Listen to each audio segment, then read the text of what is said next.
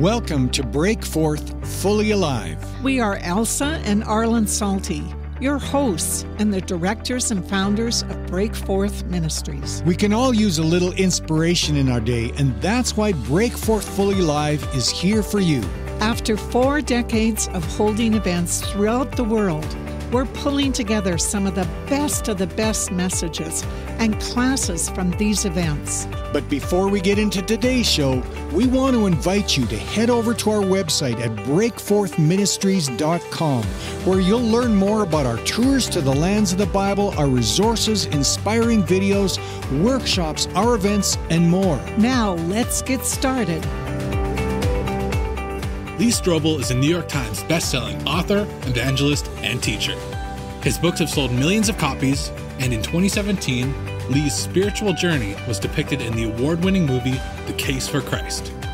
He's taught at several universities, as well as 3 of America's largest churches. To learn more about Lee, head to leestrobel.com. Join atheist-turned-Christian Lee Strobel as he discusses the evidence that convinced him of the deity of Christ. Learn to effectively defend the divinity of Christ and walk away encouraged by a strong historical foundation and equipped to share the real identity of Jesus with all who would seek him. Here is Lee Strobel.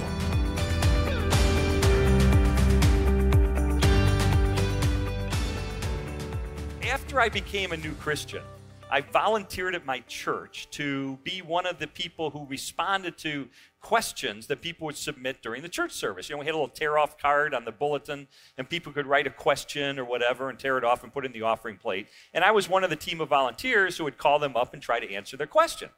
So one day, I get a card from someone, and she says, I'm a 12-year-old girl, and I just want to know more about Jesus. And I thought, well, how cute is that? So I call her up and I said, what's the story? She said, well, would you and your wife be willing to come over to my house? I live with my dad, and have dinner with us and just tell us about Jesus.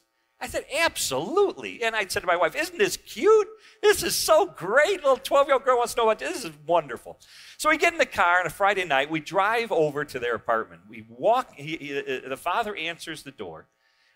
And as I'm walking into their apartment, I look, and there's a coffee table, and on the coffee table is stacked these huge, heavyweight volumes of books attacking Christianity.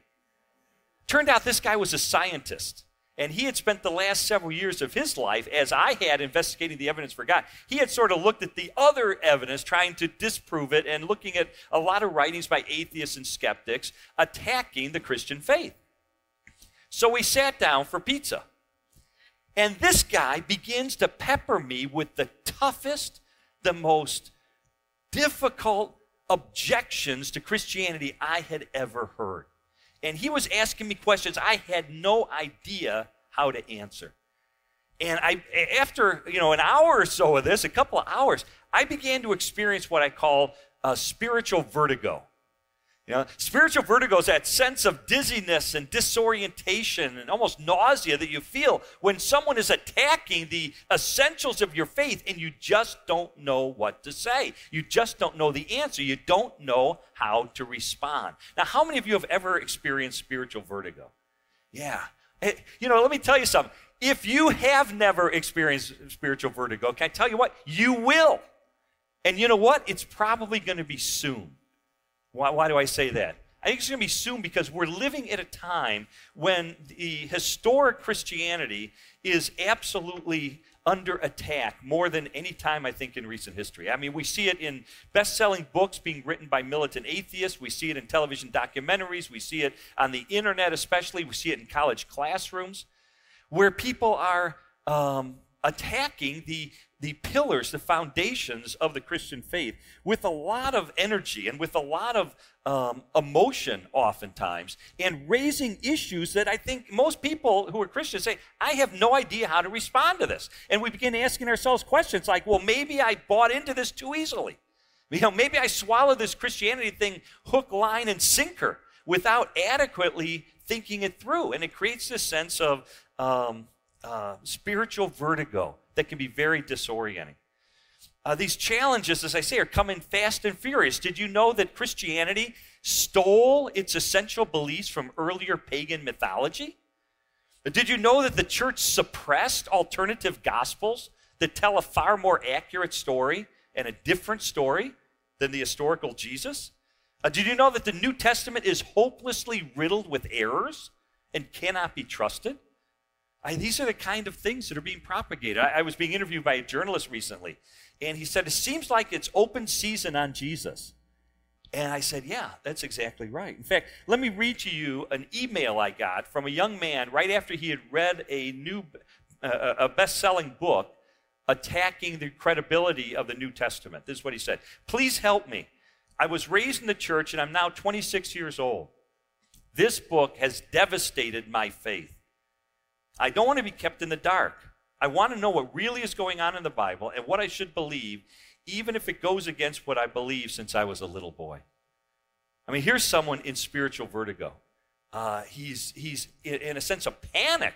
And this book has devastated my faith. What do I do? It's like somebody's pulled the rug right out from under the New Testament. I don't know what to believe in. Well, what are you going to do when your son or daughter goes off to college and reads some of these books and comes to you and says, well, what about these claims that, the New Testament has so many errors in it that you can't rely on it? Or what about this claim that the resurrection is merely an ancient myth that all kinds of mythologies have had, and Christianity just stole it and applied it to Jesus? How are you going to respond to that? What about someone at work who reads one of these books and says, hey, I know you're a Christian. I just read that Richard Dawkins book, The God Delusion. How can you believe that stuff? It's just make-believe. It's just fairy tales. How are you going to respond? 1 Peter 3:15 tells all Christians, always be prepared to give an answer to everyone who asks you to give the reason for the hope that you have. And so it's incumbent on us as followers of Jesus Christ to be able to help people who have questions or who themselves are experiencing that kind of spiritual vertigo. It seems like the question being raised is, what portrait of Jesus can we really trust these days? For 2,000 years, the portrait of Jesus that the church has presented has been the divine Jesus. It's been the God who became man. This is what we celebrate at Christmas, the incarnation. But now critics are popularizing all kinds of alternative portraits of Jesus, different pictures that look far different than the divine Jesus that the church has been talking about for 2,000 years. And all of these people are claiming that their picture of Jesus is the right one. Well, how do we know? How do we know for sure what the real picture is? Now, one of the reasons that we experience spiritual vertigo and this sense of confusion when people raise these difficult issues is because many of their arguments sound very persuasive when we first hear them. And yet there's a great proverb, Proverb 18, verse 17. It says, the first to speak in court sounds right until the cross-examination begins. Isn't that true? So often when we hear a case presented, we go, that makes sense. And then we hear the other side of the story. And when we hear the other side of the story, what we learn is that radically changes the picture and puts things into perspective. And so for my book, The Case for the Real Jesus, I traveled 24,000 miles. Went all around Canada, to Halifax, there's a scholar up there, all the way down to Dallas and Charlotte to Los Angeles. Interviewing leading scholars and experts and taking about a half a dozen of these major objections to Christianity that are the most popular and the most damaging, I think, and forcing them to give answers to explain why this traditional picture of Jesus ought to be trusted as opposed to these new alternative pictures of Jesus that so many skeptics are trying to present. And I basically was doing what 1 Thessalonians 5:21 tells us to do, which is test everything, hold on to the good.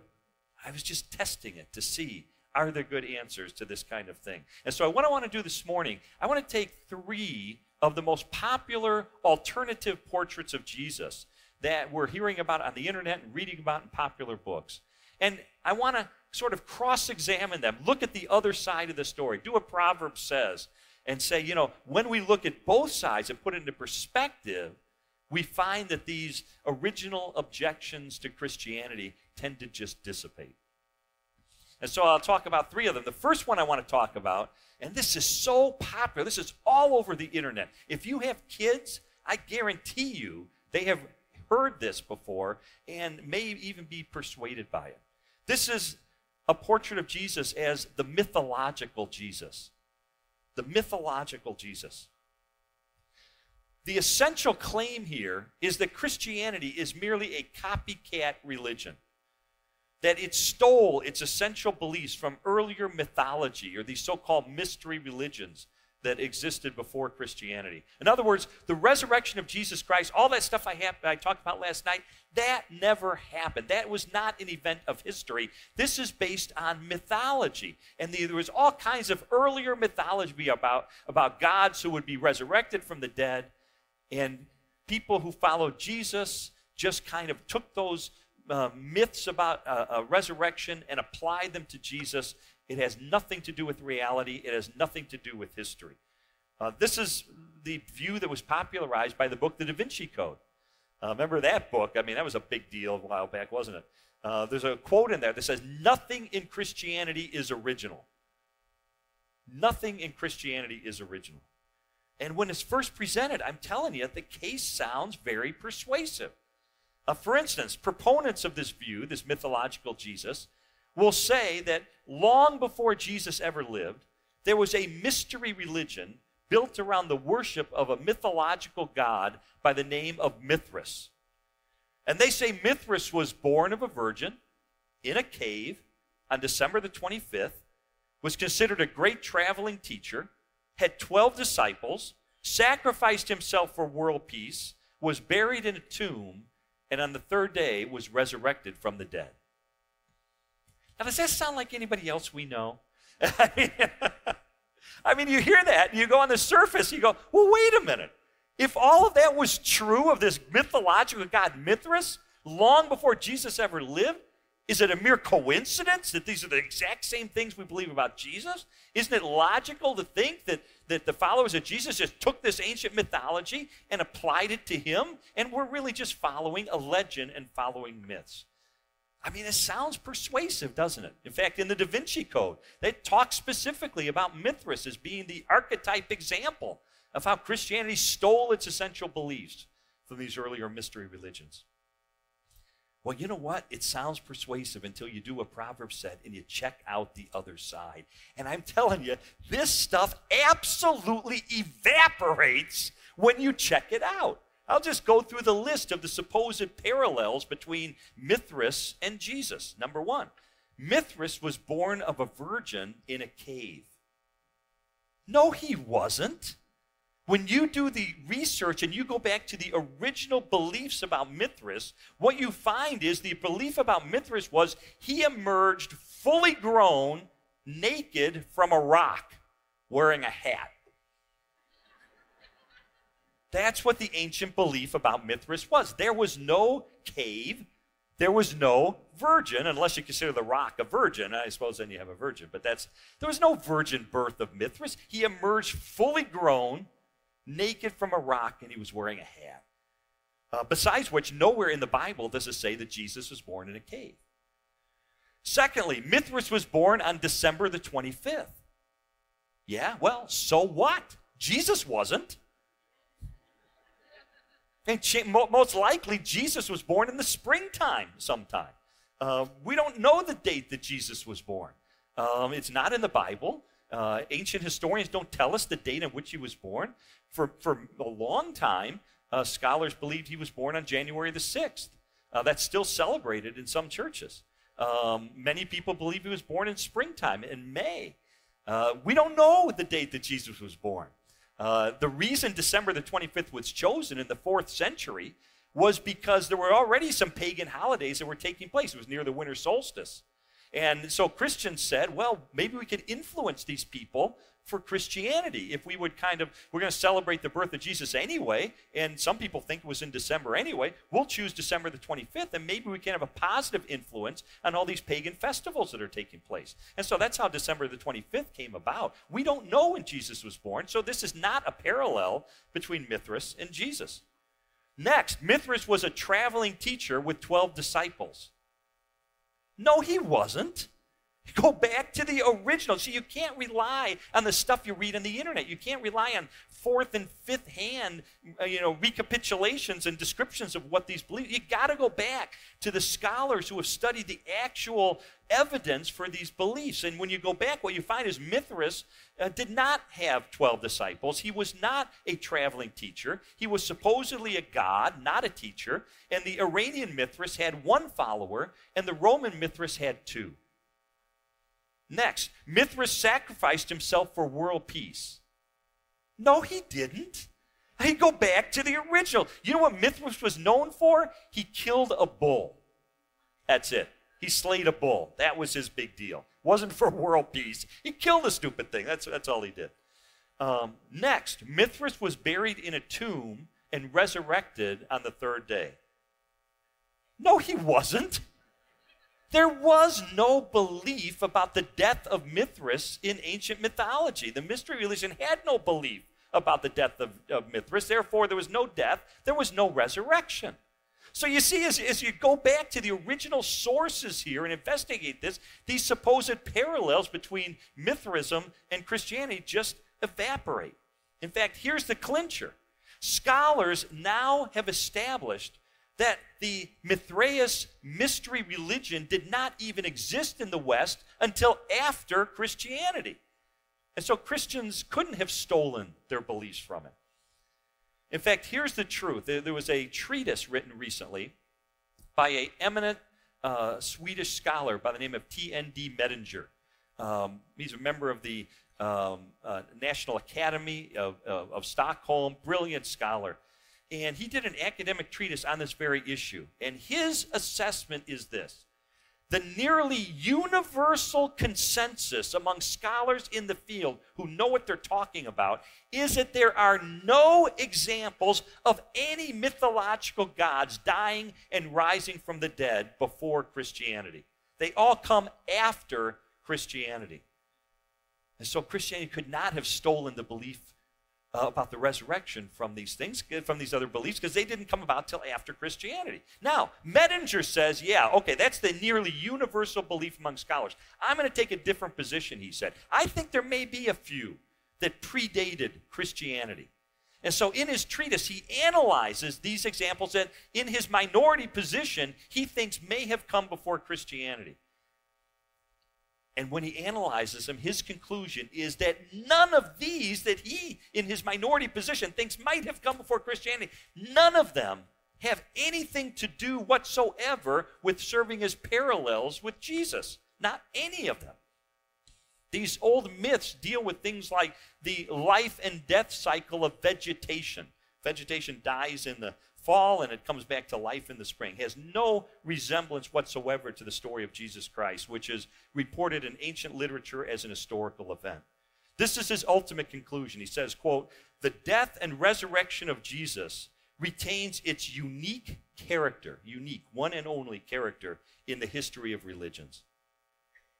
For my book, I interviewed Dr. Edwin Yamauchi, a brilliant scholar, PhD, Brandeis University, professor at a major Midwestern secular university in the United States for many, many decades. He just recently retired.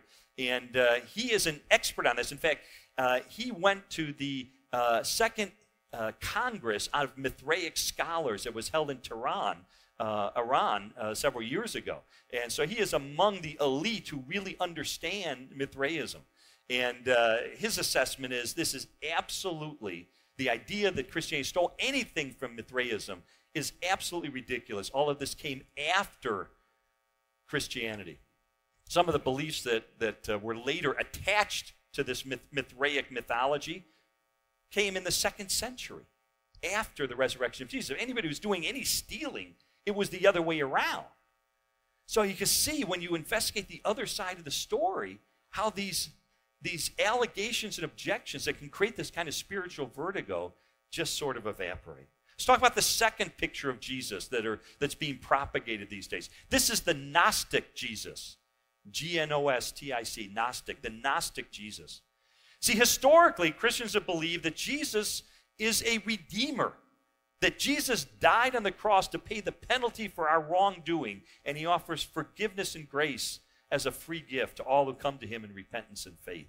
That's the historic belief of the church. He is the Redeemer. But the Gnostics paint a far different picture of Jesus. He is not a redeemer to them. He is a revealer. A revealer. The word Gnostic comes from the Greek. It means secret knowledge. And Gnosticism is a very diverse belief system. But if you were to boil it down, the commonality that the various strains of Gnosticism have is the belief that the world is evil, that the world was the product of an evil creator, that salvation consists of being rescued from it, and that the rescue comes through secret knowledge, gnosis. This is a far different teaching than we see in the Gospels in the New Testament. Now, the Gnostics based their picture of Jesus on several alternative Gospels that have been unearthed since 1945. The most prominent of these is the Gospel of Thomas. There's a left-wing group of scholars in the United States called the Jesus Seminar. They published a book in which they elevated the Gospel of Thomas to equal standing with Matthew, Mark, Luke, and John. And this is going on in some liberal churches. I was in the East Coast of the United States not long ago, and somebody brought me a bulletin from a local church, and I looked at it, and they had responsive readings from the Gospel of Thomas. It's unbelievable to me, because the Gospel of Thomas paints a far different picture of Jesus. The message of Jesus, the mission of Jesus, is entirely different in the Gospel of Thomas than it is in Matthew, Mark, Luke, and John. For instance, in the Gospel of John, it says that we experience God only through the divine light embodied in Jesus. He is the one who's divine. He embodies the divine light. He is our access to God. The Gospel of Thomas, on the other hand, says this divine light of Jesus is shared by all of humanity. We all have this divine spark. We're all kind of little gods.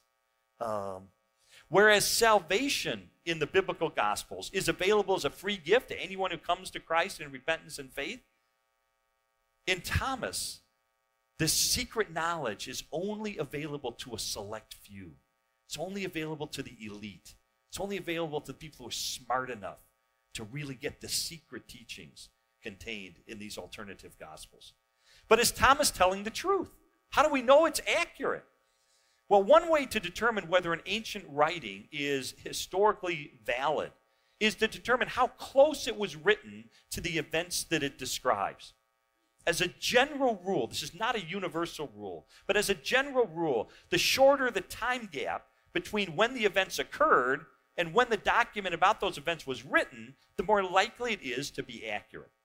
Now, even skeptical scholars admit that Matthew, Mark, Luke, and John were all written in the first century when Jesus lived. So they're close to his life. In fact, I would argue that because the book of Acts ends with Paul under house arrest, doesn't mention what happens to Paul. It doesn't include reportings about the death of Paul, the death of James, the death of Peter. It doesn't mention the Jewish-Roman war and so forth. I think there's a good case for saying it must have been written before those things happened. So I believe Acts was probably written about 62 A.D. Jesus was put to death in 30 or 33 A.D., so it's about a 30-year gap. But we know that Acts is the second part of a two-part work that Luke wrote. The first part was the Gospel of Luke. And so the Gospel of Luke comes before the book of Acts, so it should probably be dated around 60 A.D. But we know that in writing his Gospel, Luke used as one of his sources the Gospel of Mark. So Mark must come even before that. Now we're in the 50s A.D. And we know that the writings of Paul came before Mark for the most part. And we know that we have these ancient creeds and hymns of belief of the early church, like the one I mentioned last night, and several others that affirm the deity of Jesus Christ that come back even earlier than that. And so I think we've got a very short time gap between these beliefs about Jesus being the unique Son of God who proved it by raising from the dead. A short time gap between when those beliefs came about and when Jesus actually lived. But be that as it may, let's take the most liberal belief. You know, that maybe Matthew was written in the 70s and Luke was written in the 70s or 80s. And, you know, let's take that. It's still in the first century when Jesus lived. And we have key details, incidental details of the gospel accounts being confirmed by archaeology. And they are rooted in eyewitness testimony.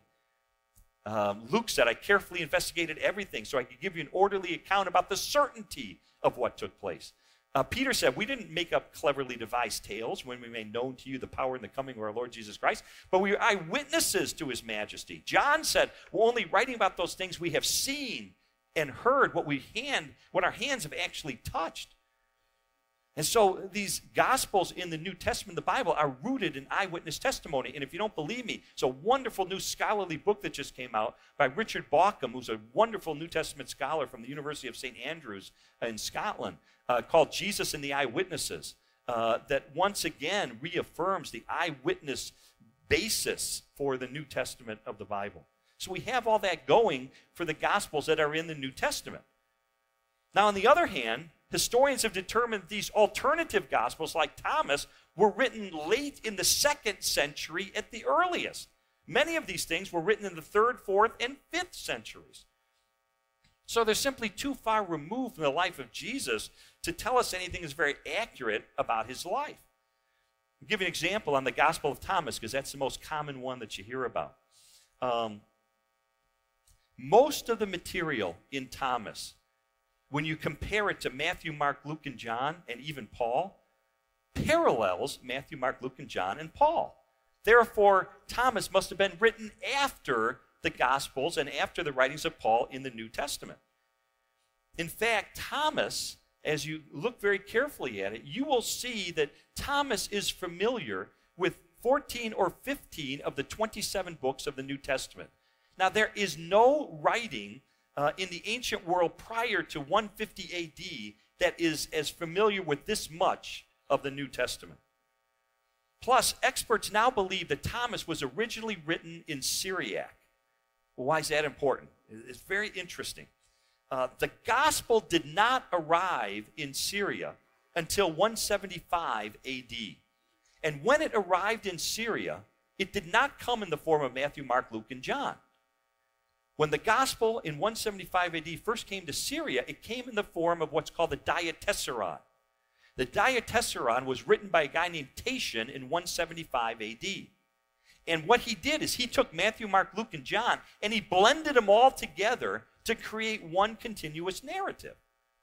And when he did that, he created some unique forms and order of the material. He kind of restructured it and so forth and created the Diatessaron. And when the gospel came to Syria, it was in the form of the Diatessaron. Well, when you analyze the distinctive Syrian forms in the Diatessaron, as well as the order of the material in the Diatessaron, you see the same thing reflected in the Gospel of Thomas. So the Gospel of Thomas must have been written after the Diatessaron, because it copies some of its order and some of its forms. In fact, it's very interesting. The Gospel of Thomas is 114 sayings about Jesus, and they appear to be at random. There's no connection. There's no order until you translate it into Syriac. And when you translate into Syriac, all of a sudden 500 catchwords come about. Catchwords help you to memorize things because in the first verse there's a word that's then repeated in the second verse, and it helps you to memorize stuff. Well, this tells us that it was probably originally written in Syriac. Well, the gospel didn't even come to Syria until 175 AD in the form of the Diatessaron, whose forms are copied in the Gospel of Thomas. All of this to indicate the Gospel of Thomas was written after 175 AD, probably closer to 200 AD. You think about that. That's at least 140 years after the life of Jesus. I mean, you think about, in the United States, we have Abraham Lincoln, one of our great presidents during the Civil War in the 1860s. I mean, who do you think would be more trustworthy in writing information about Abraham Lincoln in the 1860s? Someone who knew Abraham Lincoln, someone who was there when he spoke, someone who was there when he did the things he did as president, someone who interviewed other people who knew him, someone who was on the scene? Would you trust them, or would you trust someone 140 years later, today, relying on legend and hearsay and things that have floated down through history? I'd rely on the person who was on the scene. I'd rely on the person who knew him and knew people who knew him and listened to what he said and saw what he did. And in the same way, the Gospels in the New Testament, they are the ones that are rooted in eyewitness testimony. Those are the ones that were circulated during the lifetimes of Jesus' contemporaries. Those are the ones that have been tested and found reliable by the incidental details that archaeology has confirmed. They're not based on hearsay and legend, the kind of material that you see reflected in the Gospel of Thomas. In fact, the only places I think you can trust the Gospel of Thomas is where it steals stuff from the biblical Gospels. Besides which, these alternative Gospels, frankly, are wacky. They're just wacky. Have you ever read any of this stuff? Let me give you a couple of quotes from the Gospel of Thomas. This is what Jesus supposedly said, quote, "Lucky is the lion that the human will eat, so that the lion becomes human. And foul is the human that the lion will eat, and the lion will still become human." What? Yeah, what? Huh? Or here's one. This is what Jesus says in Thomas, quote, "If you fast, you will bring sin upon yourselves. And if you pray, you will be condemned. And if you give to charity, you will harm your spirit." Does this sound like the Jesus we know? I don't think so. Or how about this? The Gospel of Thomas paints Jesus as being anti-women. I mean, the Jesus who was so revolutionary in elevating women in the first century culture. This is what happens in the Gospel of Thomas. At one point, Simon Peter says, "Mary Magdalene should leave us, for females don't deserve life." And Jesus supposedly responds by saying, "Look, I will guide her to make her a male, so that she too may be a living spirit resembling you males. For every female who makes herself male will enter into the kingdom of heaven." And this is not the Jesus who elevated women. This is a total alien picture. The bottom line, friends, is this. There are no accounts about Jesus that pass the tests of history the way that the four Gospels in the Bible do. We can trust those Gospels because they were written close to the life of Jesus. They're rooted in eyewitness testimony. They're corroborated by archaeology and secular history, none of which is true for the Gospel of Thomas or these other Gospels, the Gospel of Philip, the Gospel of Mary, and so forth. And in my book, I go through these Gospels one by one and talk about why it is that these alternative Gospels are not trustworthy, including this incredible story, and I haven't got time to go into it now, but incredible story about a gospel of secret Peter that supposedly suggested that Jesus was gay. And that many scholars said, "Oh, this is a great discovery. We've discovered a new gospel, and boy, this sheds some new light on Jesus." And I go through the evidence that demonstrates this gospel is a hoax. It was invented, it was made up by a scholar by the name of Morton Smith at Columbia University for his own purposes. It was absolutely fabricated and has no historic validity. And yet, some of these left-wing scholars just grabbed onto it and said, "Yeah, okay, there's a whole new view of Jesus." And I go through the evidence in my book to demonstrate this is just made up. It was a hoax. And Morton Smith was the hoaxer. And that's been now clearly demonstrated as they've been able to analyze the evidence. So I mean, just go through one by one. None of these other Gospels at all have the earmarks of accuracy that the Gospels in the Bible do. Now, while we're talking about the New Testament, let's go to the last popular misconception about Jesus, his last popular portrait, the misquoted Jesus. This comes from the title of the book, Misquoting Jesus by Bart Ehrman. Bart Ehrman said, "I used to be a born-again Christian, and then I looked at the evidence on the New Testament, the text of the New Testament, and I learned you cannot trust it." And he said, "I therefore became an agnostic." Now, Ehrman wrote this book. It was the #1 best-selling religion book in America last year for periods of the year. I assume it's popular up here as well. And he points out in this book quite accurately, we don't have the original copies of the New Testament. That's true. They crumbled into dust a long time ago. But before they crumbled into dust, people made copies of them. And for the first 1,500 years or so, until the invention of movable type, the way in which the New Testament, the Bible, was preserved was scribes would make hand copies of the New Testament documents.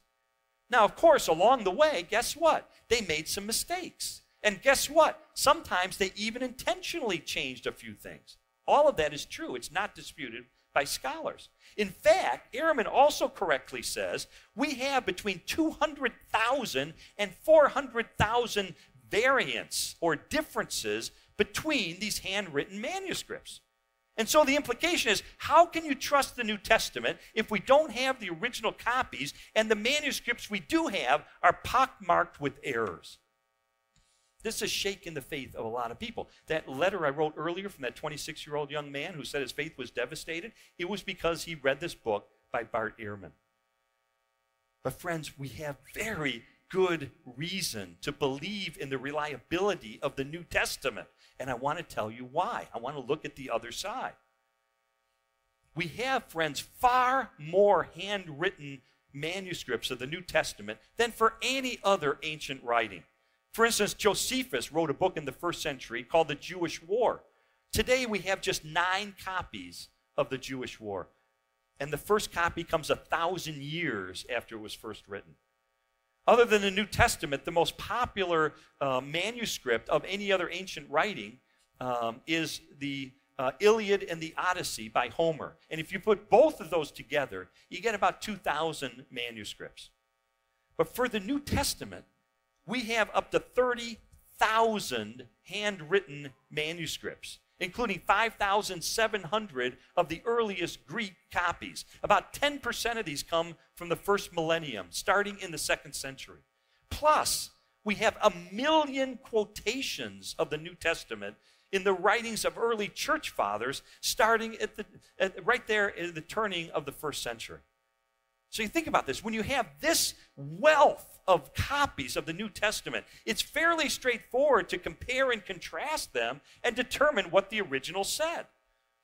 Now, are there differences between them? Yeah, absolutely. They're called variants. Variants. Here's how it works. Each and every time any manuscript or any quote from a church father has a different word in one place, that's counted as a variant. And yeah, there are a couple 100,000 of variants between the manuscripts. But that's not a bad thing because we have so many manuscripts. That's why we have so many variants. It's a good thing we have so many manuscripts. But here's what you need to know about these variants. Up to 80% of these variants are minor spelling errors that don't even get translated into English. For instance, sometimes John is written with 2 N's. Well, so what? We know they're talking about John. We know they're not talking about Mary. Many other variants are merely quirks of Greek grammar that don't make any difference in English. In English, the order of words is very important. If you say, man bites dog or whatever, that's very important, the order of words. It's not true in Greek. Greek is what's called a highly inflected language. Order of the words is not important. There are 16 different ways I can say Jesus loves Lee, and they'd all come out and be translated as Jesus loves Lee. They don't even get translated into English, and yet every time there's a difference in order, it's counted as a variant, even though it makes absolutely no difference in the English translation. Here's the truth. Only 1% of variants affect the meaning of the text to any degree and also have a decent chance of going back to the original manuscript. But even these are insignificant issues. I'll talk to you about one of the big ones. This is one that scholars love to wrestle with. In Romans chapter 5, verse 1, does the text say, we have peace, or does the text really say, let us have peace? There's only one letter difference in the Greek, and scholars are split over what the original might have said. But there's nothing there that affects the teachings of Scripture. There's nothing there that affects any cardinal doctrine of the faith. Now, the academic discipline of figuring out what the original text said is called textual criticism. And so I went down to Dallas, Texas, and I interviewed a scholar who's considered, along with Bart Ehrman, to be among the eminent scholars in this area of textual criticism. His name is Dr. Daniel B. Wallace. And Dr. Wallace is firmly convinced that when you separate out these variants and when you analyze what they are, there is not one single doctrine of the church that is all at stake in any of this stuff. In fact, he said to me something very interesting. He goes around the country and he does these seminars. And on Friday nights, what he does is he assigns some people to be scribes. And he has them make copies of an ancient document. And they make some mistakes. In fact, they may make some intentional changes. And so they create 6 generations of copies. And those copies have hundreds of variants in them. They're far more corrupt than the New Testament documents. The next morning, the scribes are set aside. They can't say anything. The original is thrown away. And there's gaps in these 6 generations of copies. And another group of people come in, and they look at these copies, and they began to try to figure out what the original said. It takes about 2 hours. And then they are able to determine what the original text said by looking at these copies, comparing and contrasting.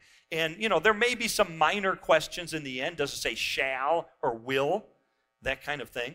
But he's done this seminar 50 times, and these amateur textual critics have never missed reconstruction of the original text by more than 3 words. In fact, only once were they off by 3 words.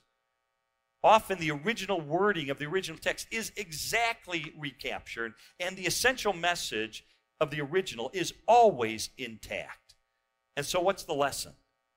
The lesson is, if amateur sleuths who are untrained in textual criticism can reconstruct a text that's terribly corrupt and do it that fast, then isn't it likely that those scholars who are trained in textual criticism can do the same with the New Testament over lifetimes of work? Of course. The key thing to remember is this.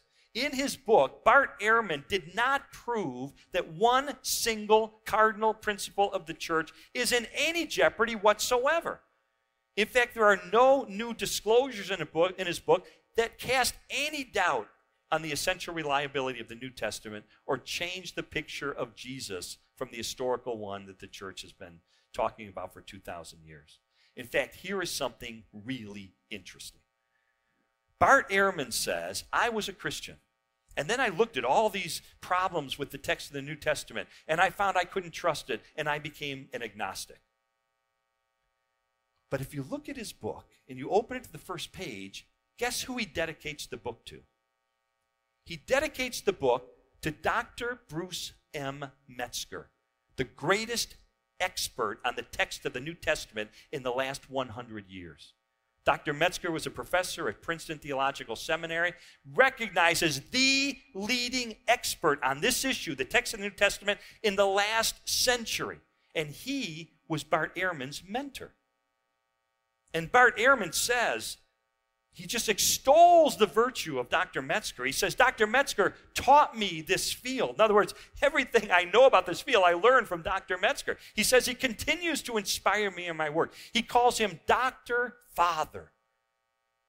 Well, wouldn't it be interesting to know about the faith of Dr. Bruce Metzger if that's where Bart Ehrman learned his craft, and if Dr. Metzger is the unrivaled expert on this very issue? Wouldn't it be interesting? Well, guess what? Before he died, I went and I interviewed Dr. Metzger. And guess what I found out? I said, Dr. Metzger specifically, I said, Dr. Metzger, you have spent your lifetime analyzing the minutia of the text of the New Testament and how it was transmitted over the centuries by scribes and so forth. And I just want to know, how has this affected your faith? Here's what he said to me, quote, "Oh," he said, "it has increased the basis of my personal faith to see the firmness with which these materials have come down to us with the multiplicity of copies, some of which are very ancient." And then I pressed him again. I pressed him. I said, has your scholarship in any way diluted your faith? And he said, oh, on the contrary, it has built my faith. He said, I have asked questions like this all my life. I've dug into the text. I've studied this thoroughly. And today I know with confidence that my trust in Jesus has been well placed. And then he looked me in the eye and he repeated with emphasis. He said, very well placed. This from the greatest expert on the text of the New Testament for the last century. And that's the lesson of my book, The Case for the Real Jesus. It's the message of my talk this morning. The deeper we look at the evidence, the more confident we become that this portrait of Jesus Christ as the resurrected Son of God is based on a solid bedrock of historical truth. The mythological Jesus is just a myth. The real Jesus left real footprints in history. His resurrection is not the recycling of some mythology from mystery religions. We have powerful and persuasive evidence that it was an actual event of history. The Gnostic Jesus fails the test of history. And the misquoted Jesus, frankly, is much ado about nothing. So let me finish the story that I started with. Remember the scientist who kind of plunged me into spiritual vertigo that night when I was a new Christian? I remember at the end of the evening, I said to him, I said, "Sir, you've raised some very troubling issues to me. You've raised some questions that, frankly, I didn't investigate during my 2-year journey." But then I said, "Sir, I seriously doubt if you're the first person in 2,000 years to come along with evidence to destroy Christianity. So let me do this. Let me go and investigate the other side of the story and see if I can find answers to your questions." So I went out and I interviewed scholars and I did the research. And guess what? Every single issue that he had raised to me that night had a very good answer. And when I looked at the other side, didn't in any way erode my faith, it built my faith. And I was able to go back to him a couple of months later and figuratively kind of dump this stuff in his lap and said, "Guess what? Here are the answers to the objections that you raised. There are good answers for this stuff." And I walked away like Dr. Metzger did, with a faith that was stronger than before it was challenged. And that's my encouragement to you. When you feel like you're being plunged into spiritual vertigo, don't freak out. Check it out. Investigate it. Go to reliable books and resources. Look at the evidence on both sides of the issue. Keep an open mind. And, that's one reason I mentioned this website we did last night, leestrobel.com, totally free, with scholars talking about why we believe what we believe. If my book, The Case for the Real Jesus, might be helpful, I hope it's useful. Get that to your library if you want. But there are resources out there that look at the other side of these issues. The good news is, friends, we have a defensible faith. The portrait of Jesus as a unique Son of God stands up to scrutiny. And I'll end just with a quick story on this. Back when I was an atheist, one of my friends was one of the most famous atheists in America. He was the national spokesman for American Atheists Incorporated. And so I became a Christian, and he was bugged by that. And so, but we would get into discussions from time to time, and I would try to witness to him about the evidence for Christ, and he would try to shoot it down. And so one day he said to me, "Lee, you Christians are all alike." I said, "What do you mean?" He said, "You Christians, you'll tell the case for Christ, but you won't tell the evidence against Christ and then just let people make up their own minds." I said, "Oh, yeah?" I said, "I'll tell you what. You go get the smartest, the most articulate atheist on planet Earth, and I will fly him here to Willow Creek Community Church in Chicago, and I will allow him to stand on our platform and proclaim the case for atheism. But then I'm going to get a Christian, and that Christian is going to explain the evidence for Christianity, and then he's going to debate your atheist, and we'll just let people make up their own minds." He said, "You wouldn't do that." I said, "Oh, yeah?" We shook hands on it. My very next thought, probably should have asked the elders before I did this. Too late. This ball was rolling. The news media got a hold of this. They went nuts. Chicago Tribune did 4 advance articles on this. Why? Because the church said, well, we're not afraid to look at these issues. We're not afraid to tell both sides, quote unquote, and let people make up their own minds. I started to get phone calls from radio stations around the country. Could we broadcast this thing live? Sure. Pretty soon we had 117 radio stations coast to coast. One radio network sent commentators like it was a prize fight or something. It was there's a Christian hit a sharp left. I think the atheist's on the ropes. It was unbelievable. The night of the debate came, traffic was gridlocked within 2 miles of our church. We opened the door, people ran in to get a seat. When's the last time you saw people run into a church? We had 7,776 people live on our campus. We filled our auditorium. We filled overflow rooms hooked by video. We had live coast-to-coast radio about to go on the air. I was going to be the moderator. I was just about to walk out to begin the events, and one of our elders came up to me and said, "So, Lee, we are going to win this, aren't we?" So the guy who I chose to represent Christianity, how many of you know the name William Lane Craig? Anybody? Yeah. I think he's the greatest defender of Christianity alive today. A lot of video, free video on my site of him giving evidence for the faith. 2 earned PhDs, brilliant guy, and a wonderful Christian gentleman. So he gets up. He gives the most powerful 25-minute opening statement summarizing the evidence for the existence of God and the deity of Jesus Christ you've ever heard in your life. I wanted to cheer, but I was the moderator. I had to be neutral. So thank you, Dr. Craig. And now the atheist, Professor Zindler. Yeah, good luck, buddy. So this guy, they chose him. I said, we didn't want to get to choose a stack in the deck. I said, you bring your best guy. So they did. This guy gets up, and he stands behind the podium, and he's about to open his mouth. But we didn't tell him one thing. We hid one fact from him, not that he would have cared. But what he didn't know is right where he was standing, underneath the platform, was a room. And that room was filled for the entire 2.5 hours of the debate with Christians who were praying that the case for Christ would go out with all its convicting power, and the case for atheism would be seen as a bankrupt philosophy that it is. And if you've ever seen the video of this debate, you know God answered that prayer. In fact, we had people vote. You know, what's your spiritual position as you walk in tonight? Who won the debate? What's your spiritual condition as you leave? And we took just the ballots of those who came in who were not Christians. They're atheists, they're agnostic, they're skeptics, they're members of another world religion. We just took the non-Christian ballots, and having heard the case for Christ and the case for atheism, over 82% of these skeptics said that the case for Christ was by far the most compelling, and 47 people walked in as confirmed atheists, heard both sides, and walked out as followers of Jesus Christ. And you know what else?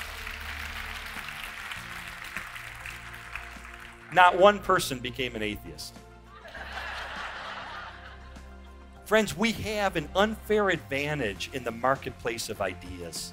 We have truth on our side. And when people try to shoot it down, and when atheists write these books and websites and so, I just say, you know what? Do the homework. Check it out.